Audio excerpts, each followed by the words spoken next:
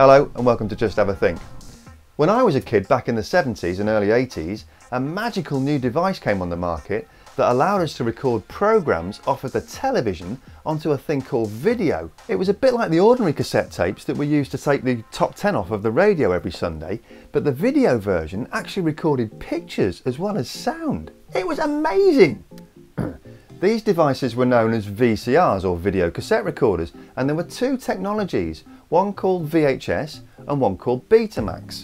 Betamax was actually the better technology, which was used by all the television networks, but the makers of VHS got their sales and marketing strategy much better focused, and as a result, VHS became the domestic industry standard.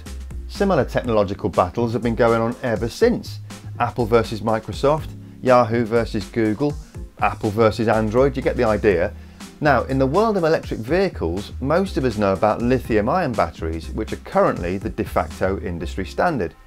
But hydrogen fuel cells have been around for a very long time, and solid-state batteries are also being developed as an alternative solution to powering our vehicles. So have we got yet another battle for market supremacy on our hands? We'll have a look at solid-state batteries in the next programme, but this week we're going to focus on hydrogen fuel cells. On the face of it, hydrogen, as the most abundant element in the universe, seems like an obvious choice. It's packed full of energy. In compressed form it contains 40,000 watt-hours per kilogram compared to only 278 watt-hours per kilogram that the best current lithium-ion batteries provide. The trouble is, hydrogen likes to combine with other elements like oxygen and carbon, which is why we only usually find it locked up in things like water and hydrocarbons. So to get hydrogen on its own, you have to use a bunch of energy to split it away from its elemental partners. Now there's two main ways to do this: electrolysis or steam reforming. Steam reforming is used widely in industrial hydrogen production, particularly in the United States. Steam is added to methane to give off carbon monoxide and hydrogen. It turns out there's actually more energy available in the methane gas at the start of the process than there is in the hydrogen that you get out at the end. Plus, the whole process produces a load of pollution and greenhouse gas. Electrolysis is the second method of extracting hydrogen. This uses an electric current between a cathode and an anode, like we used in chemistry at school, to separate hydrogen from water.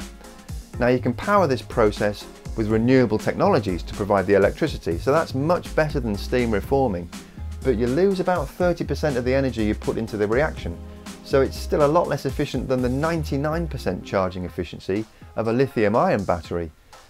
Then you have the problem of density. Hydrogen isn't dense as a gas or liquid, so you have to either pressurize it or cool it down to extremely low temperatures in order to get a decent amount of energy out of a reasonably compact amount of space, which of course is what you need if you want to power a car with it. Otherwise we'd all be driving around in large buses with only 2 passenger seats at the front and a 50-foot long hydrogen fuel cell in the back. So you've got your hydrogen split away from where it really wants to be and compressed into a form that takes up as little space as possible. Now you need to get it to the place where the car driver can put it in their vehicle. Now you could build a small hydrogen production facility at every filling station, but that's really expensive, and the smaller the scale of production, the greater the inefficiency. So alternatively, you build a big production facility with better efficiency, but accept that you need to transport the fuel to the end user via a fleet of delivery vehicles or a network of pipelines, with energy losses of anything between 10% and 40%.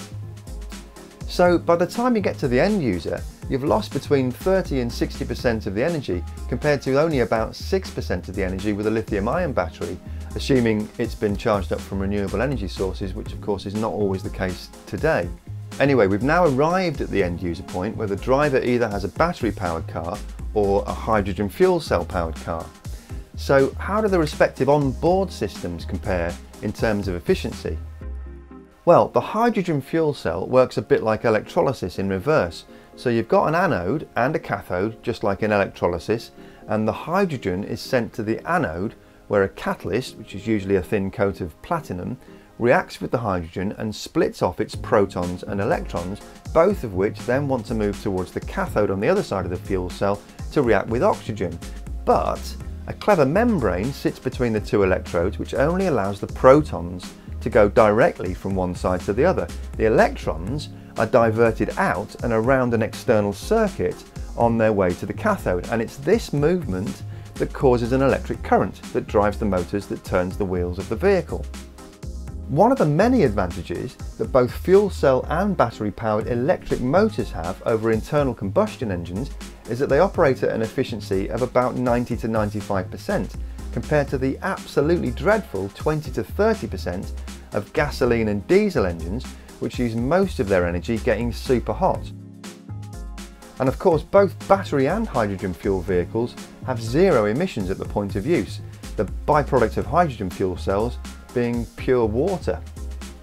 So if you take everything into account and add up all the inefficiencies at every stage of the overall processes of producing power from hydrogen fuel cells and lithium-ion batteries, you end up with a figure of about 35% for hydrogen fuel cells compared to 75% for lithium-ion batteries. And if you really want to blow your mind with the in-depth science of hydrogen as a fuel source, then I can highly recommend you click on this link up here to go and have a look at the superb explanation from the folks at the Real Engineering YouTube channel. Anyway, the net result of all this is that at the moment, the cost per mile for hydrogen fuel cell vehicles is about 8 times higher than the cost per mile of a battery powered vehicle.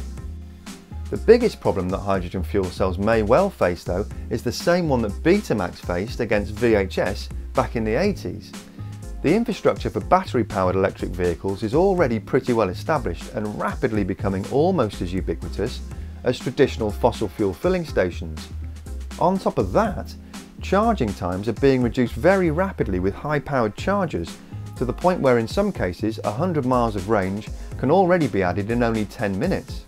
And then of course you've got master marketing geniuses like Elon Musk, the owner of Tesla Motor Cars, who's already made battery powered electric vehicles into a very desirable commodity and who's publicly declared hydrogen fuel cell technology to be very silly indeed. Despite this, Japan is throwing its weight behind hydrogen technology with a target of 40,000 fuel cell electric vehicles, or FCEVs, on their roads by the end of 2020, rising to 800,000 by 2030, and that means Japanese car makers are having to respond to the challenge. Toyota's main offering is the Mirai, a decent looking family hatchback with about 300 miles of range, a top speed of 111 miles an hour and a 0 to 60 time of just under 10 seconds. But my goodness, it's expensive. Starting price is currently £65,000 in the UK. Alternatively, you can lease one for about £750 a month. Now in reality, Toyota only really expect to sell this model into the fleet market at the moment in the hope of growing the refuelling infrastructure and number of vehicles to a point where economies of scale kick in to make the price more attainable to the average private vehicle owner. Honda has the Clarity. It is pretty ugly, but nevertheless a contender in this fledgling FCEV market. It's got a better range than the Mirai at just over 400 miles. It'll hit 60 miles an hour in about 9 seconds and carry on to about 100 miles an hour where permitted. The price tag for the Clarity starts at about £53,000, cheaper than the Mirai, but still a bit eye-watering.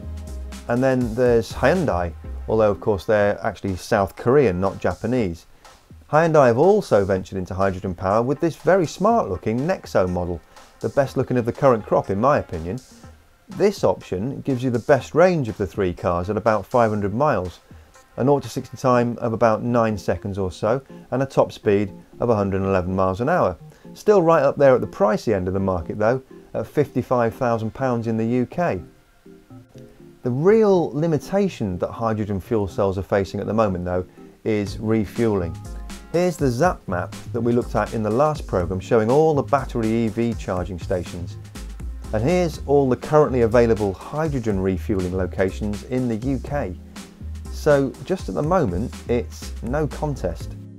Where hydrogen power really does appear to have a bright future though, is in the heavier industries and in the fleet markets. For example, the provision of fuel cells for fleet vehicles like buses, coaches and delivery lorries and vans, all of which start and finish at a single depot and which can therefore all be refuelled at the same place, which vastly reduces the infrastructure costs. The same goes for maritime power. This is a ferry up in Orkney that Robert Llewellyn went to look at in 2017, entirely powered by hydrogen, which is a byproduct of the amount of electricity their wind and wave power produces, which is way more than the island can use. And you can click on the link at the top of the screen to see the fully charged programme that Robert made, looking at the way Orkney and other islands are utilising the free energy that wind and wave provide for them up there. Germany this week launched the world's first hydrogen powered train, which can travel up to 1,000 kilometres or 620 miles at speeds of up to 90 miles an hour on a single tank of hydrogen. And even air travel may also be a viable candidate for a switch from the current kerosene to hydrogen fuel cells. This 4-seater plane uses lithium-ion batteries for extra power at takeoff, but then it's entirely powered by hydrogen fuel cells. And it's got a range of 900 miles at about 124 miles an hour. And even the mighty Boeing are testing hydrogen fuel cells as a potential source of power for future models. So watch this space, folks. Ultimately though, for us car driving road users, it'll most likely be the level of market penetration rather than any comparative technical superiority that determines the winner in this battle for consumer EV power domination. That's it for now though. Please do subscribe to the channel if you enjoy watching the programmes. It's completely free to do that, but it does raise the profile of the channel on the YouTube search algorithm thingy-bobs. And don't forget to hit the notification bell to get news of whenever a new programme comes out.